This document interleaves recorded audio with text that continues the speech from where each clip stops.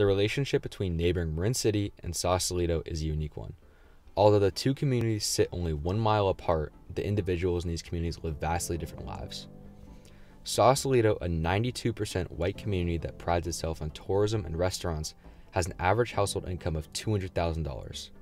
The neighboring Marin City, a historically redline community, has a population of 60% people of color and an average household income of $88,000.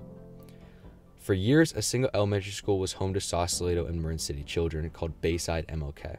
But everything changed when an overflow of families from Sausalito who were seeking a better school created a new charter called Willow Creek Academy. Immediately it achieved great success. Great faculty, students, and a supportive community contributed to the school becoming beloved by Sausalito families. Willow Creek grew with extreme success, eventually having more than 400 students. It scores a 61 on the ethnic diversity scale out of 100, only being 15 points behind the country's most diverse school. Compare this to Marin City, which has 104 students of color out of 109 students, which, besides being illegal, raised serious concerns regarding the welfare of the students. In short, MLK was segregated and Willow Creek was not. MLK was facing rapid turnovers of staff and mismanaged funds. The Sausalito Marin City School District is under basic aid, which means its funds come entirely out of property taxes. Sausalito's high property taxes led to the district receiving $8.1 million in net revenue in 2020.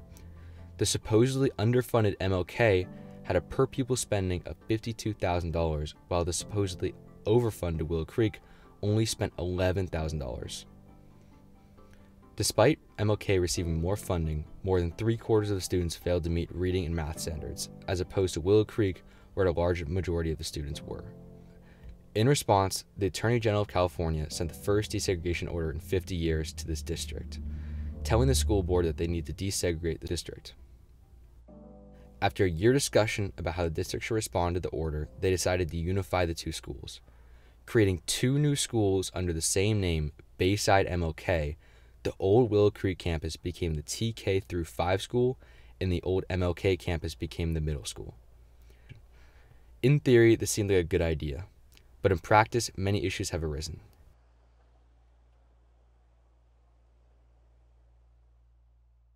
When we bought a home, we were really looking for schools. So we found Willow Creek, which had really good ratings. So we bought a place here, very excited. And a few months after that, we found out that there was a desegregation order and Willow Creek was closing. And I started getting involved in board meetings and going and trying to find out like what was happening. Why was there one district with such a good school and another school that seemed to be like consistently failing students? And it feels like the more I started digging, the more it started feeling like politically correctness and social justice gone really wrong.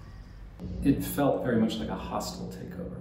It was a progressive series of moves that made that clear.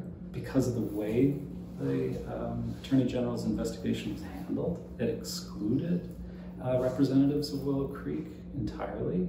That secrecy made it clear that there wasn't going to be an equitable outcome. There was not a bridging kind of experience within the teachers and staff, so I know from that perspective it felt very much like not a unification and more of a takeover.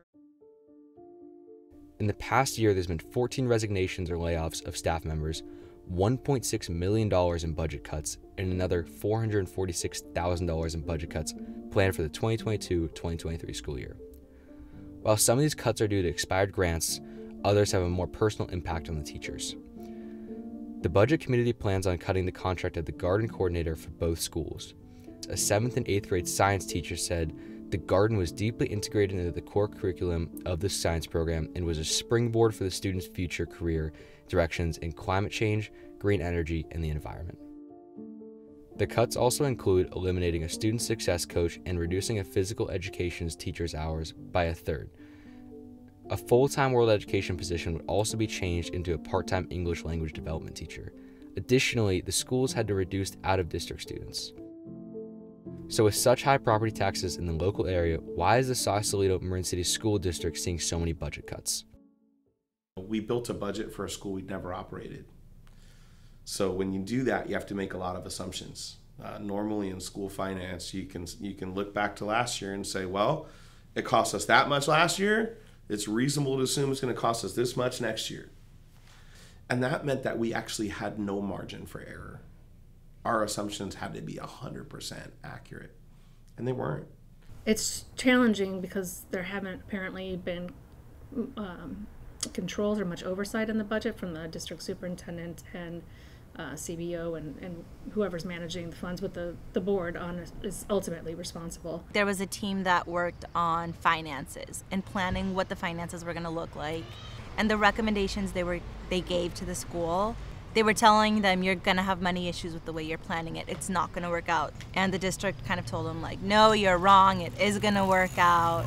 They knew before unification that financially it was not going to work the way they were planning it. We adopted a budget in June that had a $1.3 million deficit. The 1.3, we knew about 300,000 in additional cuts, 1.6 total. And that was hard. I think there was a lot of hope that we'd get additional revenue this year that to date hasn't materialized. And so maybe it could have been a little softer, like we could have accounted for that 300,000. Things are great from a resource standpoint. The classrooms are not well resourced right now, and we're going to cut more. And that really concerns me for the experience that our kids are going to have in school. We've been given the task of cutting another 300 recently. The option put in front of us is only teacher salaries. Currently open unfilled teacher salaries are the only place that we can cut. And that scares me.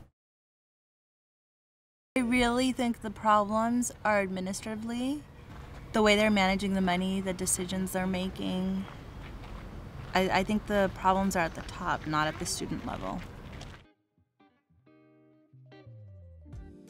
The feedback that I'd gotten, like from my daughter and from other kids, was that it was a net positive. Meeting new kids and having new friends.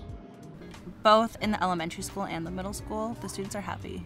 Like, the problems are not with the kids, and it's not inside the classroom. I like that I get to meet a lot of new people and make new friends, because before in Willow Creek, it's usually just like the same people moving on in the grades. It's better than last year because last year I couldn't see that much brown, and this year there's way more than what I saw last year. I'm happier this year because I have more friends here and I like the teachers. Having new friends means having more fun.